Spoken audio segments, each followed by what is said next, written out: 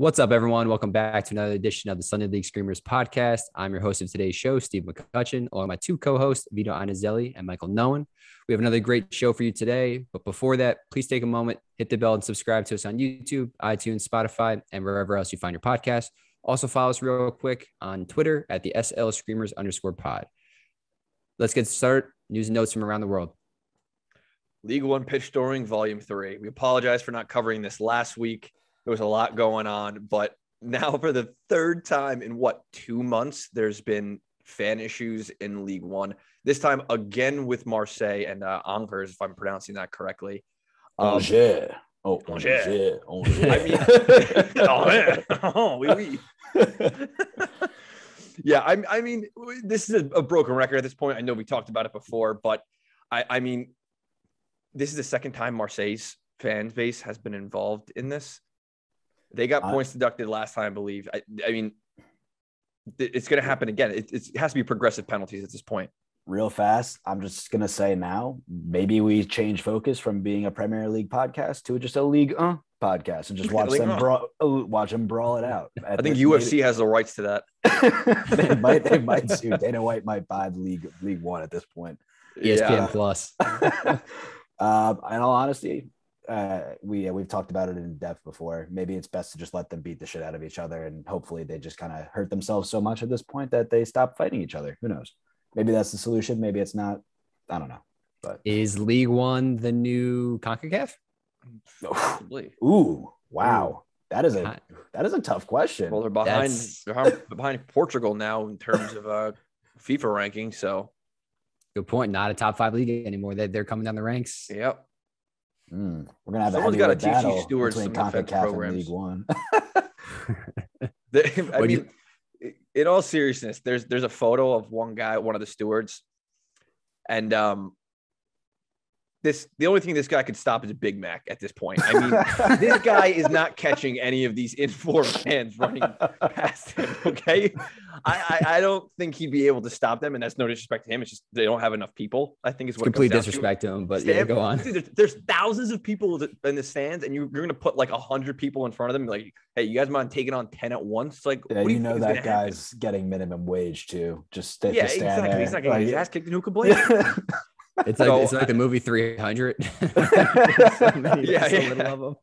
At a certain point, it's got to be on the league to be like, look, if you're going to keep doing this shit, we're going to do what they do in Italy. We're going to put fences along the line so you can't get through. If that's what they have to do, that's what they have to do.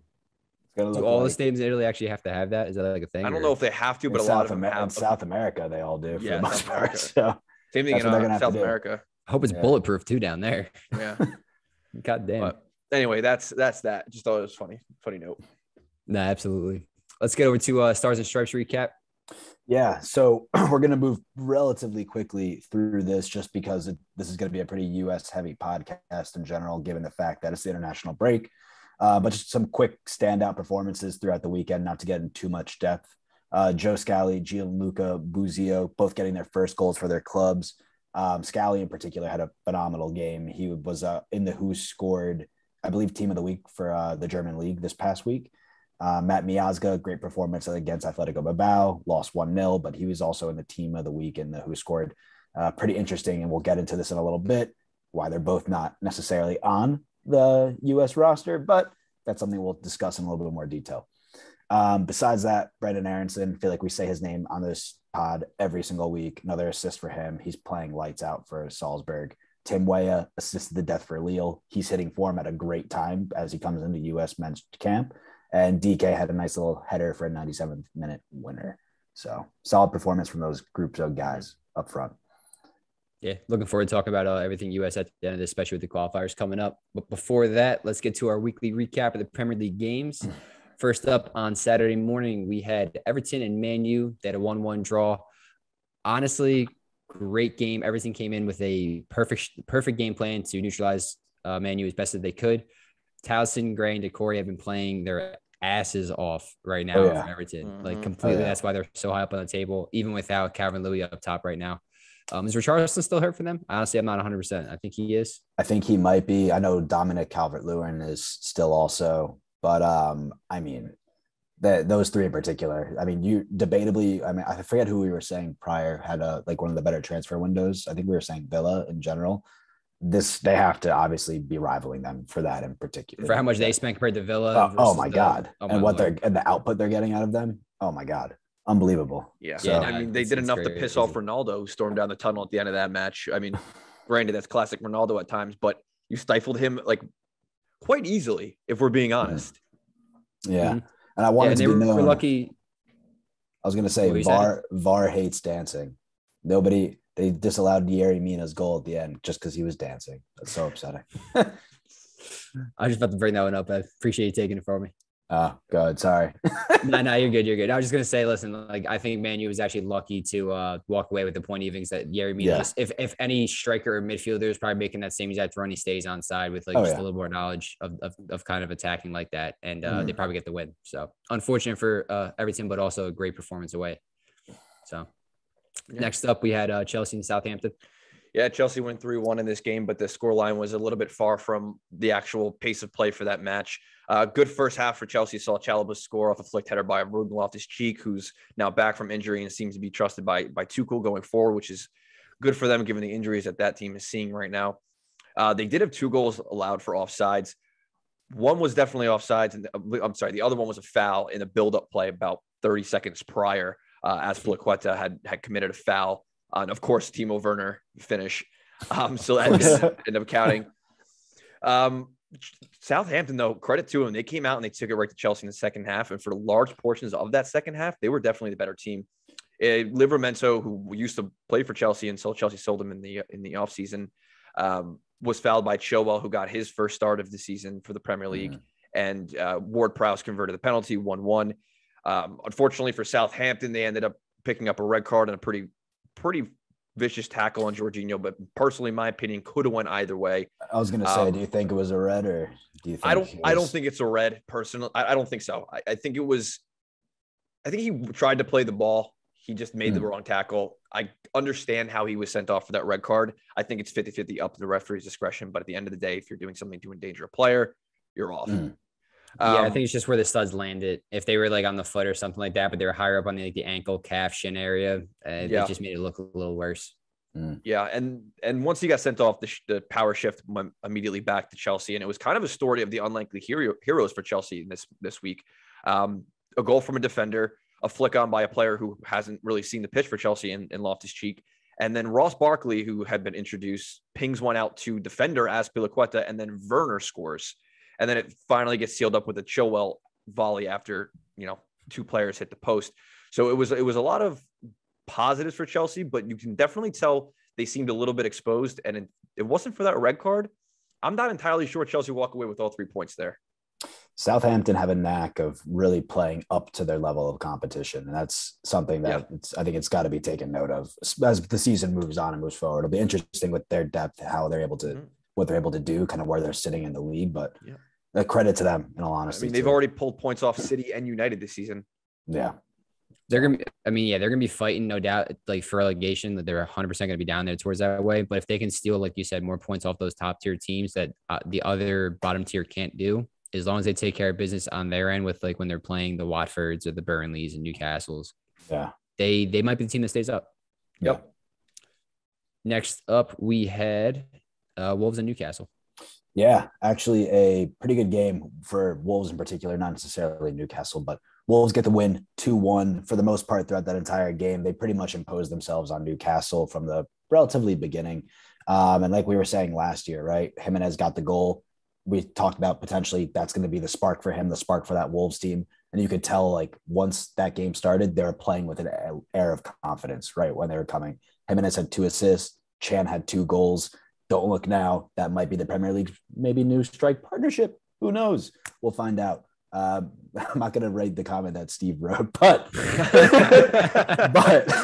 it could be a Kane Son partnership in the making. Who knows? But it's awesome to see. Obviously, Jimenez doing well. Chan coming in, getting his goals too. So it's good to see. Yep. Agreed. Next up, we had Burnley and Norwich, 0-0 draw. Very exciting match. Props to Norwich, though. They did end their 16-game defeated streak. They lost 16 straight. They finally put their first point on the board, so every team now is on the board for the Premier League table. Guys, they were 1 win away, and I mean a bunch of goal differential too at the same time, but they're 1 win away from being at 4 points and tied for like 17th, 18th in that range. So as much as we kind of shit on them early in the year, I was looking at the table and I was like, well, they're still very much in this relegation battle. Yeah. It's still early. Still very early. 3 points from safety. Yeah, but not honestly, really not much in that game. Neither team created a whole bunch. So 0-0 was the right result, and props to them for the first point of the year. Next up, we have another storyline too. We got Leeds versus Watford. Yeah, Leeds record a win. It's their first one of the season, which brings the total count of teams without a win down from 5 to now 4. So good for Leeds. They definitely deserved all 3 points here. We're definitely the more dominant team on the front foot, looking to create more chances. Watford really didn't have much to offer or throw at them for the most part. Leeds got their goal early, and it always seemed likely that they were going to get another one, but unfortunately they just couldn't find that. So that's a little worrying for that team. But given, the run of results we've seen from the beginning of this season, it was an all important 3 points against what's going to be potentially a relegation candidate.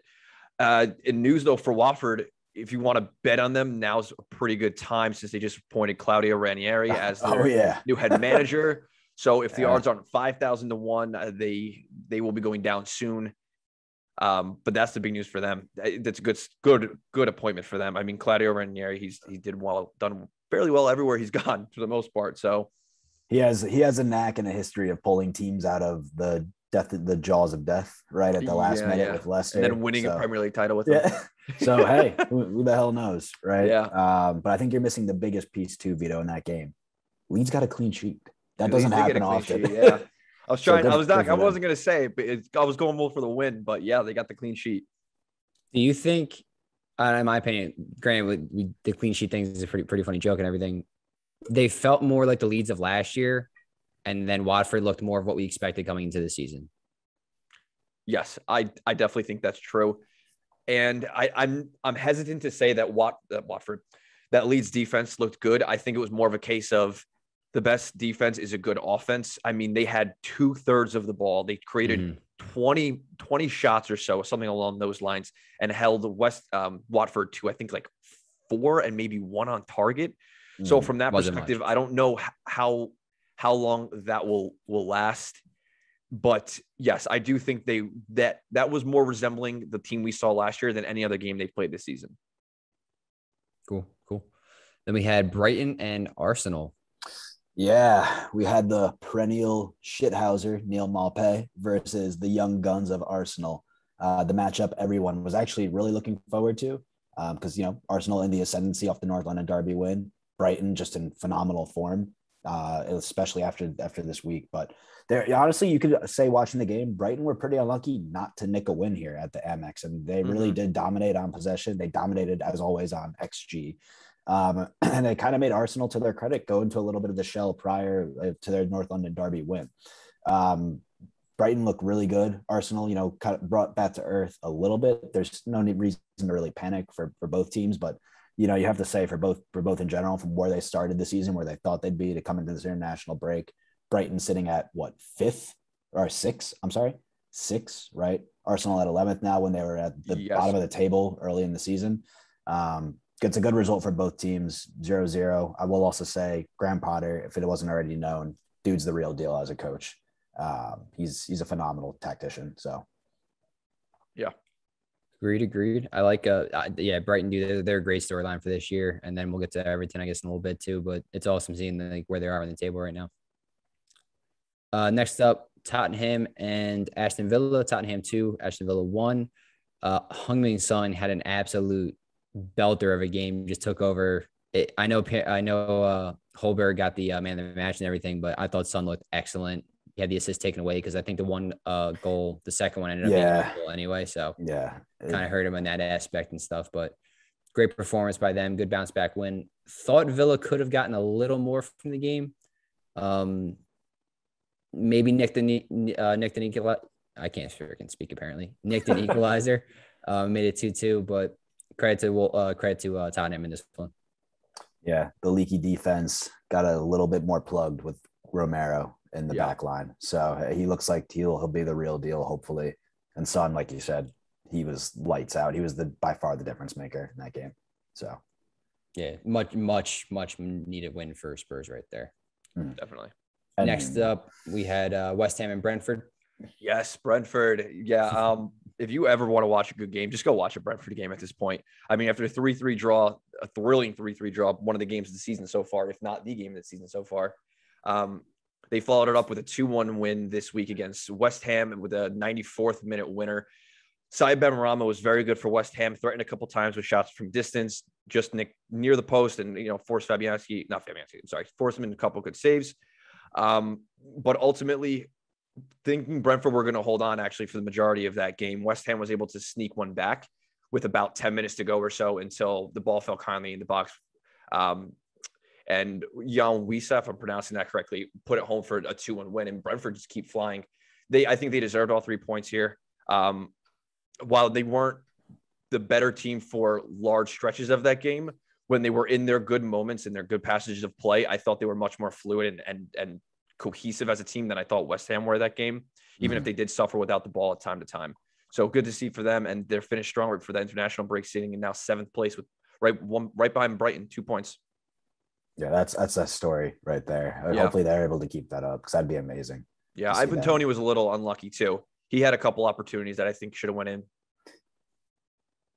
Yeah, agreed. And for anyone that's listening and looking to get a Premier League team or follow one for the first time, I'd just say go for Brentford right now. Like, have some fun with it. Yeah, 100%. Yep.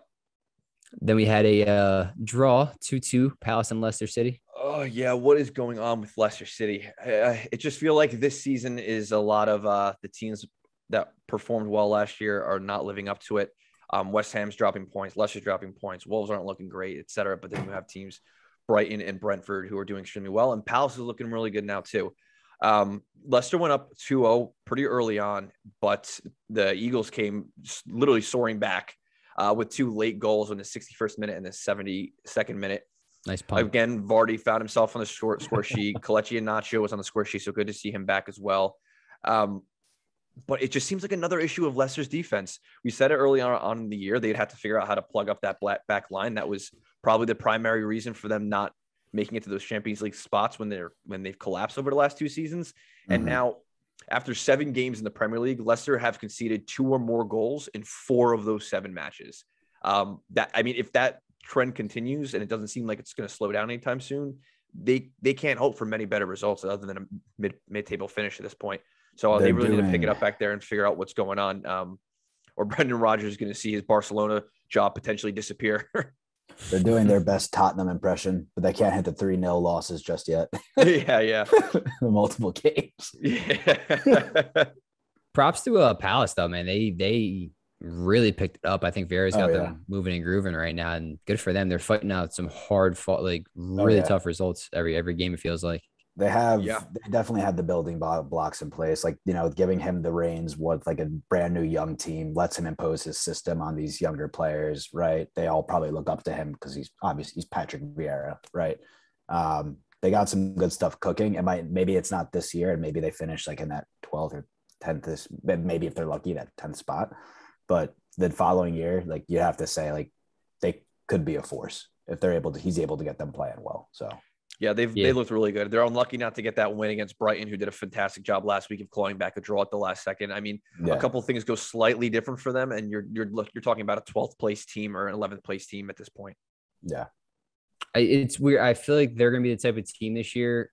They're going to have a lot of hard learning experiences where they're either going to draw games they shouldn't be drawing, or they're going to lose, you just said, against Brighton, late on or something like that. But then the following year, when they stay up, they're going to look pretty damn good, and they're going to figure out ways to capitalize on 3 points, exactly like what Brighton's doing right now. Exactly. Yeah, exactly. They are a very unpredictable team when they're playing. They're not necessarily in their play style, but what type of team you're going to get that day.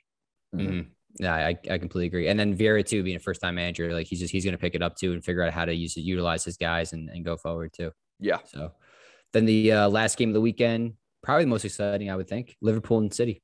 Oh yeah, lots of build-up, lots of drama. It was an unbelievable game. Had obviously big title implications for later down the line for not just these 2 teams, but the other 2 in the top 4.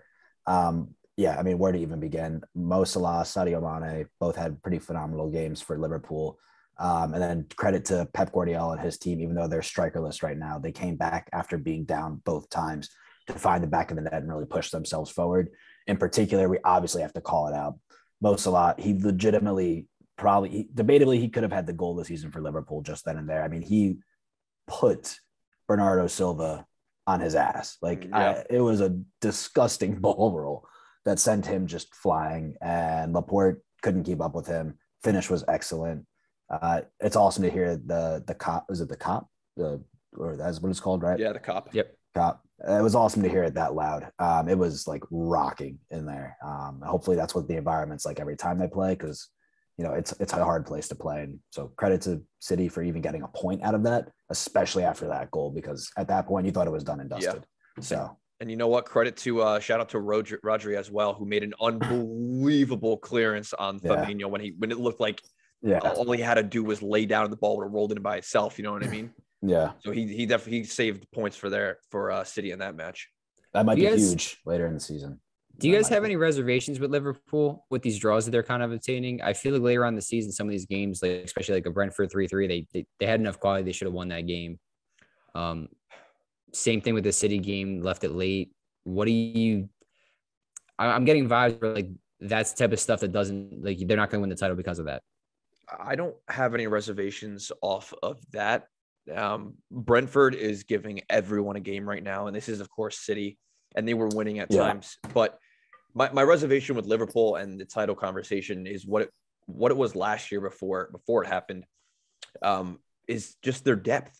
While they have an unbelievable starting lineup, they really, like, we saw it last year, Mo Salah went out, or Sadio Mane went out, or Virgil van Dijk went out, and they have no one to fill that back line, or not the back line, but just those positions where their star players are. Look at any other team that's challenging for the top of a league table across the world.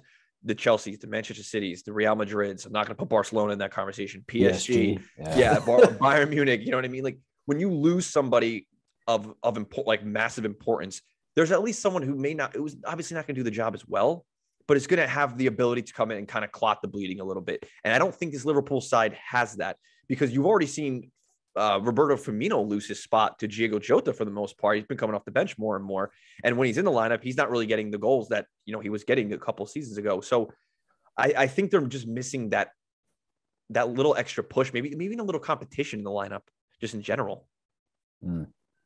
Okay, interesting. Yeah, I was just curious on your guys' takes. I feel like they should be picking up some of these 3 points more and more, but they're not. So we are coming up on an international break, though. So real quick, just kind of going through the table, some thoughts and comments on it. Our top four, whatever order you want to give it in, we had all four teams there: Chelsea, Liverpool, Man City, United, in that order right now.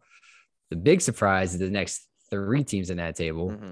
None of us had any three of them, I think, anywhere close to where they're at right now. Everton in fifth with 14 points. Brighton sixth, 14 points as well, just behind on goal differential. And then Brentford seventh with 12 points. Yeah, I mean, like we were saying, Brighton, those three teams in particular are being coached tremendously well. So to those coaches, phenomenal job.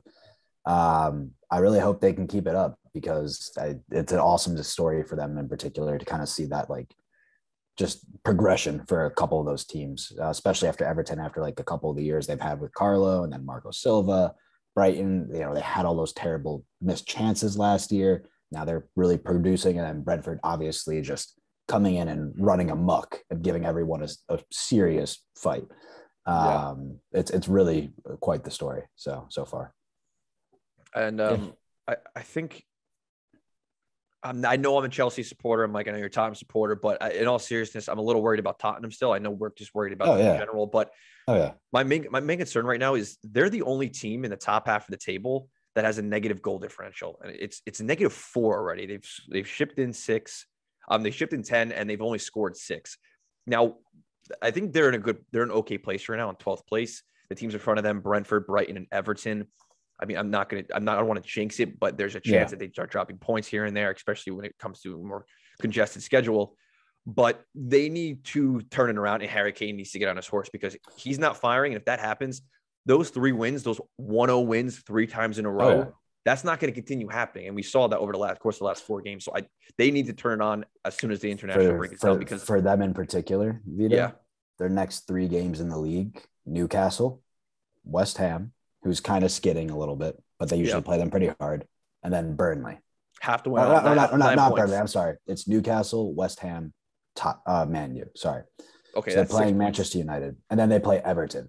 So there's a chance for them to really come in and, steal at least a couple points in that schedule. Mm-hmm. The Man U game, we'll see what happens on how they're kind of playing, but they have an opportunity, and Nuno has an opportunity to really kind of put some of the fears that people have about him as Spurs supporters to bed. Mm-hmm. If he's not able to get, I don't want to say maximum points, but let's just say 70 to 75% of those points, I think you're looking at a situation where they're willing to part ways before Christmas. At the end of the day. I think I get that. I think my only other call out to that table then would be, I know it's 7 games in, and I know you're looking at teams like Norwich City and Steve. This is exactly what you said before, at Newcastle and Burnley that don't have wins yet, but you can only relegate 3 teams, and there are 6 teams with 1 win or fewer right now. The relegation battle is entirely open. I don't care that Norwich has 1 point or that Burnley has 3 or that Crystal Palace has 7. You're talking about essentially 2 games, and I think it's way too soon to be calling any of these teams down at this point. I'd agree. Yeah, I mean, with Norwich, though, obviously it's just been the way they've played. That's a little different, for the most part. So, I understand when people come up, and we've said it on the podcast before too, just kind of where they're at and what we're the eye test and just looking at them and how they're functioning. But yeah, no, you can't count anyone out. They can go on a run of 3 or 4 games on the bounce that'll win. Yeah, redacting that. They're the only team you're allowed to count down and out already. Honestly, I feel bad though. So if you take the winless teams, you got Southampton, Burnley, Newcastle, Norwich. It's Burnley, man. Out of those 4 right there, do you think who would you say most likely out of those? Current form, I would take Southampton right now, where they're at to go on above. On past form, can't count out Sean Dyche and Burnley. So they're magically somehow figuring it out with the last 4 games to go. Mm. Yeah, barring an injury to Ismail Sarr, who's playing out of his skull right now, Watford seem likely to avoid a drop.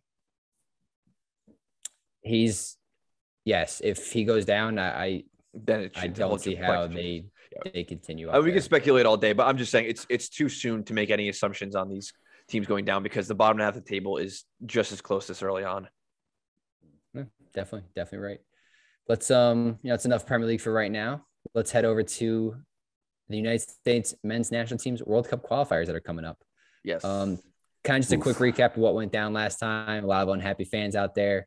We had 5 points. We had a draw at El Salvador to open it up, a draw at home to Canada after we were already up 1-0, and then a win at Honduras. It was 4-1. We went down 1-0 before halftime, and then played our best 45 minutes of soccer the entire time throughout qualifiers right there. So we had 16 players make their World Cup qualifier debuts. So a lot of youth and experience thrown in there. So I guess looking back on it, was 5 points really that bad of a result? Maybe not so much, but I think we all want to at least see 7 or more. So let's talk about the roster a little bit though. What'd you guys think about it? Any kind of snubs, any surprises that people were there, all that kind of stuff? Honestly, I don't know how you leave. I understand maybe it's a system thing or something along those lines, but Conrad's been a dangerous player. I don't see how you leave him off, especially with Pulisic not there for the time being, or Reyna not there, just from a depth perspective. That one kind of stumped me a little bit. So I definitely would say that one. And I know a lot of people would say Scally also, but I think the reason that they just didn't bring him in is exactly what you said, Steve, where Gregg probably saw that inexperience in those CONCACAF games. And he was like, hey, I need to bring someone in who has a little bit more maybe mental fortitude to kind of work through those different progressions, right? Not to say Scally can't do it, but, not to say I wouldn't love to see him, but I think he just wants someone to win now who has that experience, which is why, at least in my opinion, he didn't come in. So, yeah, I was a little surprised initially to see Giassi's artists on there as well. Especially to Mike's point, leaving out someone like Conrad de la Fuente, but I'm calling out Zardes because I think Berhalter recognizes the need for maybe a little bit more experience in this team. If you look at the 5 forwards selected for this between Brendan Aronson, Areola, Hoppe, Pepe, Tim Weah, all those guys combined have like 60% of the caps in comparison to Jesse Zardes, who has 62. I think they have 37 between them, and that's 4 people or 5 people. So I actually like the fact that Zardes is in this team right now, and he is playing fairly well. Playing well. He's in form MLS right now as too. Yeah, so I think it's a deserved call up, and it's also something that the team's going to need, because it's no secret that Pulisic is the driving force behind this team, maybe both in emotion and raw ability. So if you're not going to have that on the field, you need someone with leadership experience. So I'm happy to see Zardes on this roster. Mm-hmm. Yeah, I agree with you with that. I'm with Mike, though. I definitely would have liked to have seen Conrad. I think he's the most like for like switch between Pulisic and Reyna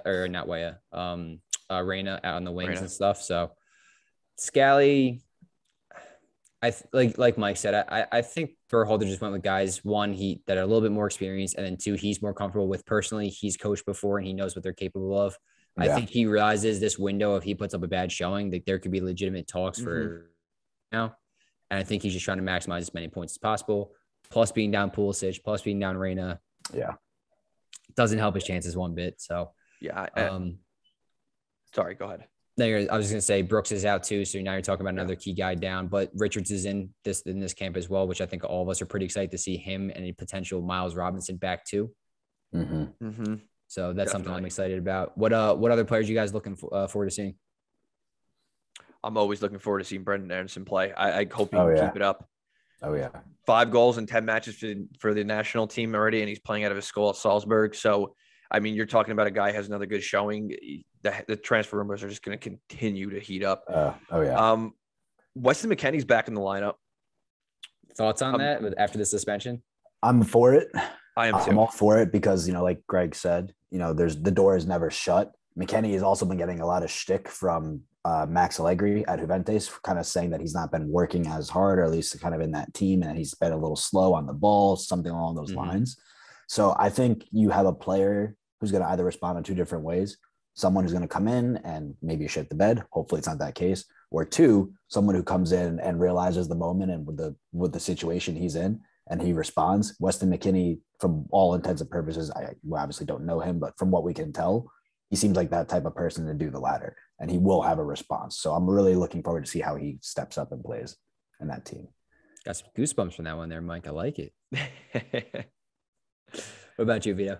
Anyone else? No, I'm actually with Mike on this one. I'm actually, that's not true too. Tyler Adams, of course. I mean, Kellen Acosta, legit. I'm really curious to see how this team is going to cope without Gio Reyna and Pulisic in these important games. Because Steve, to your point, Berhalter realizes that he needs to pick up these games, right? We're playing Panama, Costa Rica, who are the 2 teams directly closest behind us, and then last place, Jamaica. We win these games, that could set the tempo for the rest of qualifying. Like that could be it, Yeah. And so I'm happy to see. Go ahead. Sorry. I'm being impolite. I almost cut you off. Go ahead. No, go ahead. No, you did. You did cut him off, but I was going to say for Panama in particular, I feel like that game's a must win. Right? Yeah. Because they're second in the group right now, if I'm not mistaken, right? They're tied with us in Canada for 5 points. You lose that game, and Canada ends up winning next game. You're talking about the gap starting to open and open and open. I mean, it's important that all 3 of these games are played with the highest level of intensity that players like McKennie will bring. So I'm happy to see him there. I'm happy to see that slate wiped clean, because, I mean, in addition, that also sends a message to the other guys as well. Like, if you screw up, you're not playing, but you could have a second chance, but you have to earn it. And this is his chance to earn it, because people will argue. I'm not saying I'm one of them. People will argue that Weston McKennie was the reason we didn't get not maximum amount of points, but as many points as we could have gotten during the last round of qualifiers without him, and training with him in the system. And then all of a sudden he's not there, and you have to make replacements on the last day beforehand. So his response is going to be what I'm looking forward to most.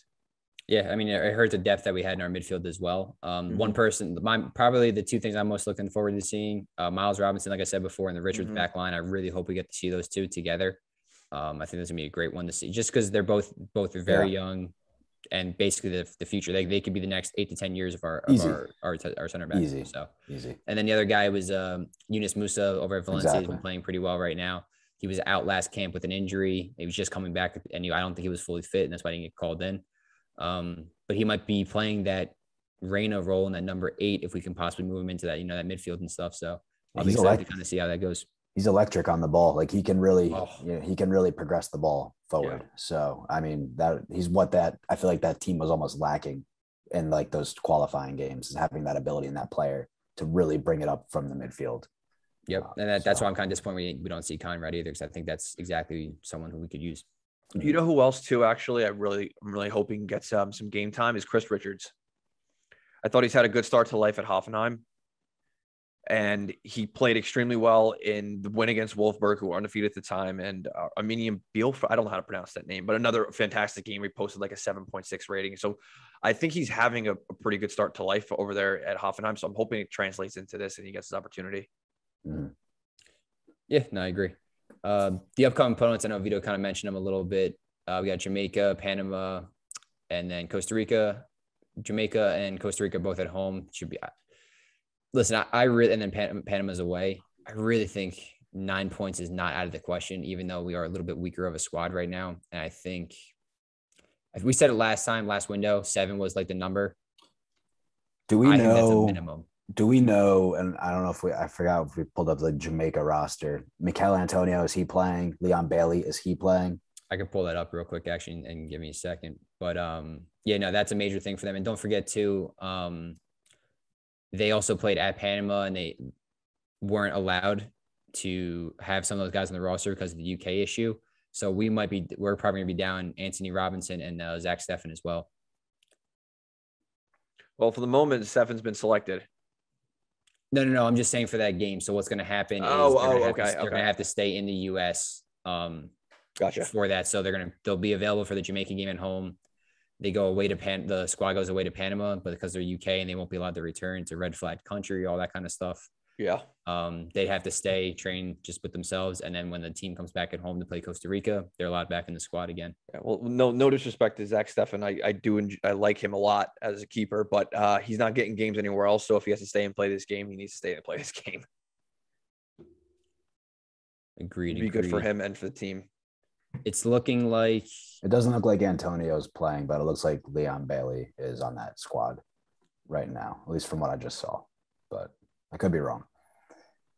If that's the case, that's a huge, obviously, blow for Jamaica. But yeah, definitely. I mean, and Bailey's in incredible form right now in the Premier League too. So he's making that switch.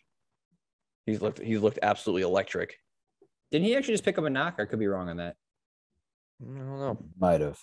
I thought he did, because I didn't think he played in their last game, or he picked up something. I could be wrong. But anyway, so Steve, you think we should be able to get all 9 points here? I mean, how do you not? Like, Jamaica's bottom of the group right now. You have to put in a good showing. Costa Rica is old as hell, like, and not anywhere near where they were in that 2014 like magical run. And then Panama barely beat us out last World Cup qualifying, and they put up a relatively poor showing during the World Cup. We obviously have multitudes of just much better talent than them.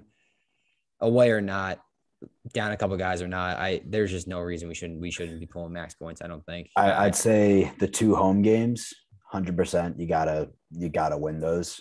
The one against Panama in Panama, I wouldn't be upset with a draw. I wouldn't obviously be the happiest with it, but I would accept it. But if that's the case, those other 2 games, they have to be won, because you, like Vito was saying, that gap's going to only get bigger, especially if you drop points against Panama. So my thing with that is too, though, like, when do US fans and like the US in general stop with it's an away game in CONCACAF, like it's a tough game, like kind of mentality? Do you, like, if Spain walked in to Panama, are they not winning 5-0 regardless?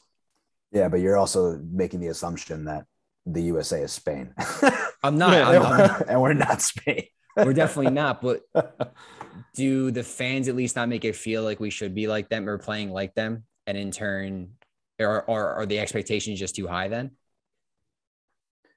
I don't think the expectations are too high. I think that sometimes people get the idea that we should be in certain places, but from an experience perspective, these players just are not there yet. Not to say they won't be in a certain amount of time. And I think that we're jumping the gun too quickly. And they should qualify. I'm not saying they shouldn't, but to expect us to come in and just totally dominate just because Serginho Dest plays for Barcelona and he played with Messi for a little bit, or Pulisic plays every once in a while for Chelsea, right? You know, it's kind of or maybe it is a little over, on the. Yeah, I think 6 points is fair. Yeah. 6 points leaves us in a pretty good position still. I would say 7. I don't want to see a loss. I'll take a draw at the very least. Oh, of course, I don't want to, but anything less than 6, I think, is terrible. I think you're aiming for 7. I think that's a comfortable position. But if you get 4 points, that's not good. Obviously, everything after 6 is 4 because you can't get 5 points unless you can draw twice, but I don't think that's going to happen. Aim for 7. Anything less than 6 is a bad showing during that, and you're asking questions of Berhalter again. You aim for 9, not 7. Oh, well, yeah. You take 7. I'm aiming 7. They're aiming for 9, Mike. Yeah. Aim for 12 in the fall with 9 is fine with me. I want to switch this up real quick for a second. I have a question for you guys. Any thoughts on the congestion of this? They're playing 3 games, home, away, then back to home, then back to wherever their respective clubs are, and they're playing three matches in 6 days. October 7th, October 10th, and then October 13th. Is it just me, or does that seem a little too congested for something that you've had time to plan out for years, especially considering their qualifiers? Logically, Vito, that makes sense. But we're talking about FIFA here. We're talking about FIFA. Yeah, right? I thought you were going to say logically those made sense. I was like, really? CONCACAF and FIFA. Like they don't give a shit. We've covered this in detail. They don't care. So they're just a vessel for their money. That's all they are. A little ridiculous. If you were to put those games in the same span, but 2 games were home and then you traveled somewhere, that I could understand. But to travel 5 times round trip, basically, by the time they get back to their clubs over the course of 6 days it's a lot of traveling. I also think that might be why we saw a relatively heavy MLS lineup coming out too, because they're already sitting on this side of the hemisphere where you're not dealing with a 5-hour, 6-hour, however many hours out coming over from Europe on a short, like you already played on a Saturday or Sunday. You got to jet lag all the way back here and you'd be ready in 2 days for camp, like for playing on the 3rd day. Mm-hmm. It's tough. I think Gregg also could have used, because he called them 27 players, I think it was, and he's allowed up to 30. Yeah, that's another questionable. Why not just pull in the extra depth? You know what I mean? You got 3 games in 7 days.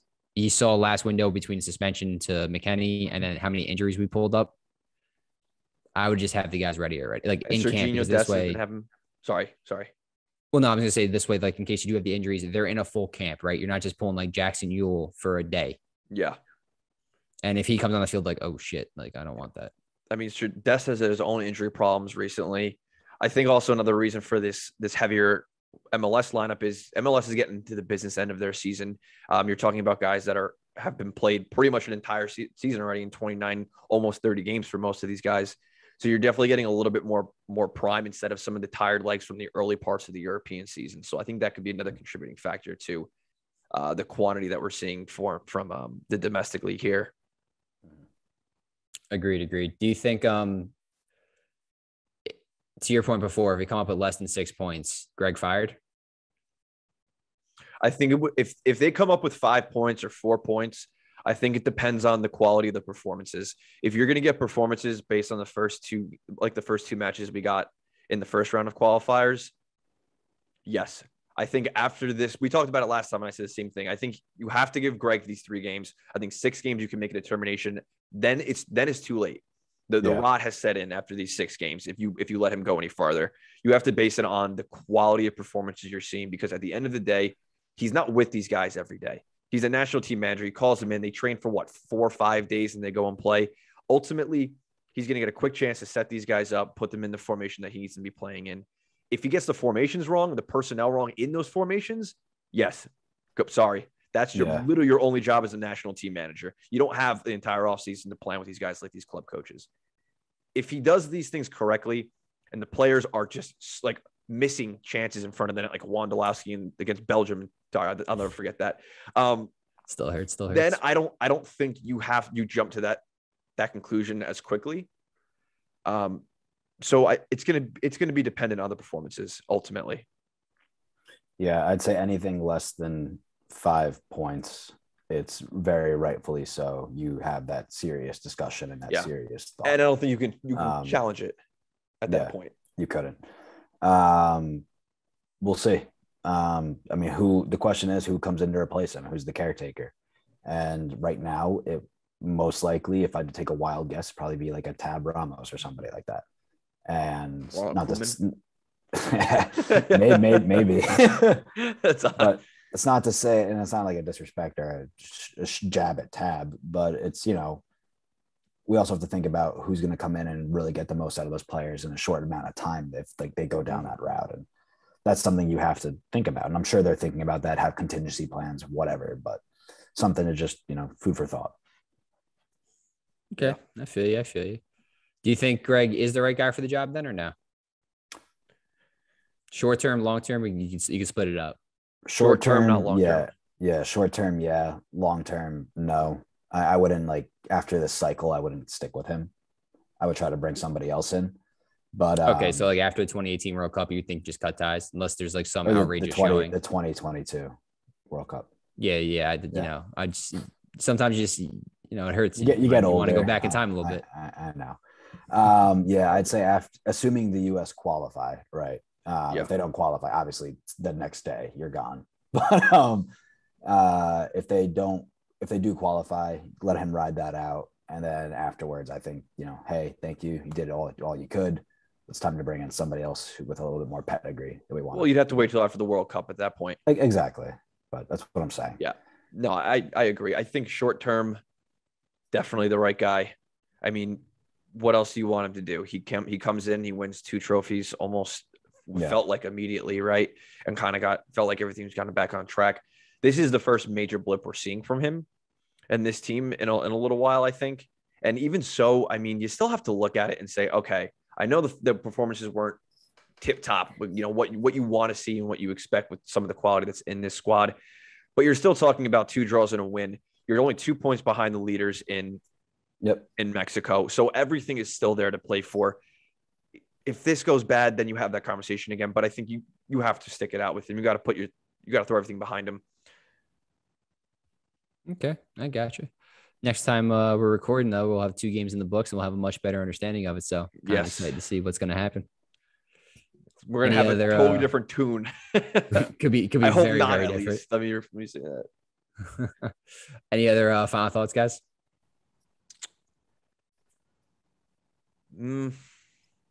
I would like to see Zach Steffen get a game. Oh, yeah, we didn't even talk about the goalkeeper controversy. Yeah, I think it's definitely Matt Turner. I don't see how you could even remotely say somebody else at this point. But I think Zach's been out of the lineup long enough, and he does have a lot of qualities to offer. So depending on fatigue levels, and New England Revolution are number 1 in the domestic league, and they're about to break the record actually for most points in a season. And Turner's been a good portion of that. So who knows if he needs a break at this point, And if he does, I would love to see Zach Steffen get in there and show everyone what he has again, because he's kind of he's a forgotten star man at this point. How long? I wasn't very long ago we were talking to him about being the next best thing on his team. Oh yeah, absolutely. He was the next Tim Howard. Yeah, literally. Until Matt Turner came along and was like, "So I wouldn't be shocked if Steffen actually starts the first game, because if he's not allowed to go away to Panama, that's when you throw Turner in there, and you can, I guess, kind of judge each performance individually and then see who starts the third game after that. Yeah. I would say in particular, I'm pretty excited to see Yunus Musa play in general. I want to see him, because he should be coming fresh off that injury, put him in the lineup, let him do his thing. I think that kid's a talent. So I'm curious to see how he comes out and plays. So I can say something nice about all these guys, but I think I'm just going to focus on one as my last wrap-up comment. Ricardo Pepe has deserved to be back in this lineup. He did it the only appearance he had, and he's been doing it in the MLS since he's gone back and started playing. And I think there's a lot of big things to come from this kid. You think he gets the start? He should. I think so. Day one. I mean, you didn't even include Josh Sargent in the call-up. Or P-Folk. No Sargent, no P-Folk, no DK. No Pulisic, no Reyna. I mean, you're missing all these attacking talents. When in doubt, go with the guy in form, and he is in form. He definitely is. He was a catalyst of the comeback. So yeah, him and Robinson. Otherwise, you're gonna see a lot with this team in these 3 games about their character. Oh, agreed. Yeah, because we don't have our quote unquote stars, Yeah. our playmakers, and this is like the window to see like, okay, do we have, for lack of better words, like the sack to do it? Mm-hmm. So, Are anything these else, guys boys? gonna fight, or are they relying on the stars? Sorry, No, I was just gonna say anything else before we wrap up. that's all I got. All right. That'll do it for another episode of the Sunday League Screamers podcast. Like, comment, and subscribe. Hit the bell to our YouTube channel. You can also find us on Spotify, Apple, and wherever else you guys get your podcast. Follow us on Twitter at the SL Screamers_pod for daily tweets and updates about the show, world football, United States men's national team, and the Barclays Premier League. I'm your host, Steve McCutcheon, with Vito and Mike signing off.